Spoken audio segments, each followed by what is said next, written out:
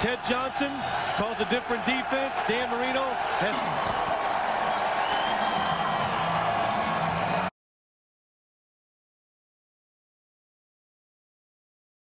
backs. 2nd and 5. Tight end Drayton in motion.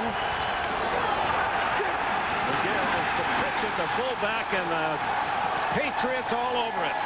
Collins and Johnson collaborate on the tackle, a 2-yard loss. Well, Ted Johnson was such a big factor in Monday night's game. He did a good job of blitzing, something he very seldom does. But what he really does best, stop the run. He's a big linebacker, good instincts. Good run to open the field, makes the tackle.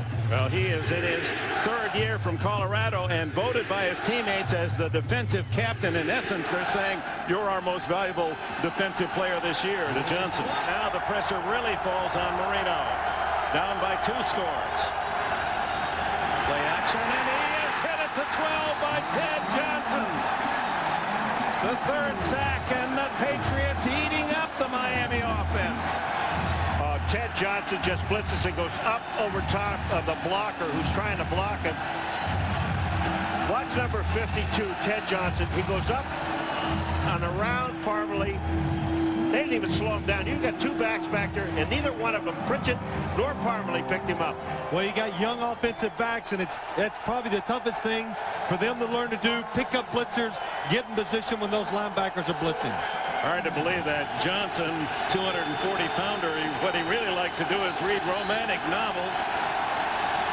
He gets inspired by those, reads to his teammates, and then he gets on the ball field and plays out the action scenes.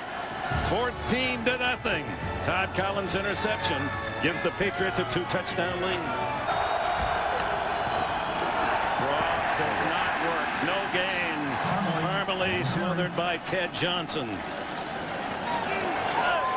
Johnson said his favorite authors are Sandra Brown and Judith McNaught, and some of the other big guys for the Patriots say, how can you read that romantic stuff? He says, that fulfills me. And he has a boyish look about him, and yet a 20-inch neck and a 245-pound ferocity, and he's over there reading some romantic novels. He's got more muscles in his neck than I have in my entire body.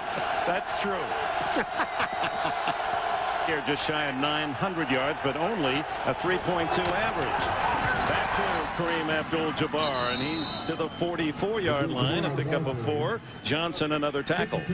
But a good illustration of running forward with power and conviction.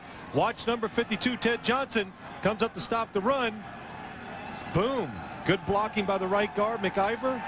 Running back hits him hard, takes him down. Well, when you take a look at here's what a linebacker has to do. You have to take on the guard first, then find the ball clear, and then make the tackle. That's an excellent play. Abdul-Jabbar, number 33, long time. According to how he throws the football.